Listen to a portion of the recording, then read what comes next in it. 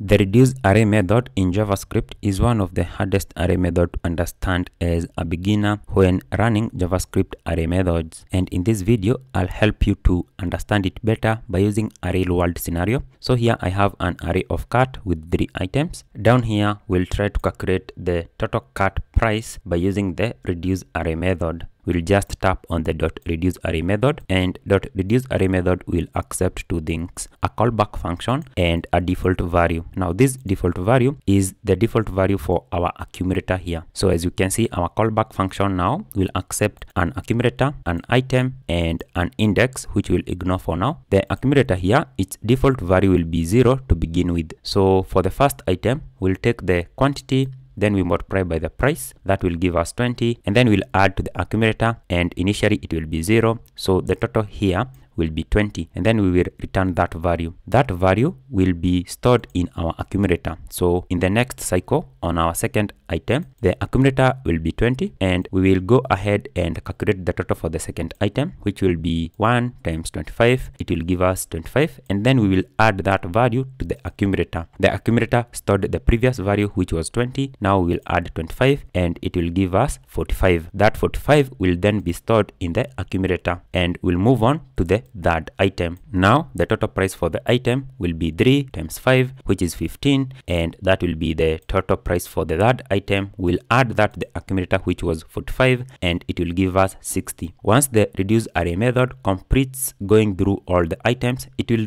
return that value to this particular variable here, which is our total cart price. Now our total cart price will be 60. So we can try to log that to the console. So here I'll just hit enter, and it will log the total price as 60. So that is the reduce array method. Please rewatch the video if you didn't understand. And the reason why it's called a reduce array method is because we were able to reduce all the information of our cart to a single value, which is the total price. Now, if you'd like me to cover more JavaScript concepts like this one, let me know what you are struggling with at the comment section, and I'll cover it.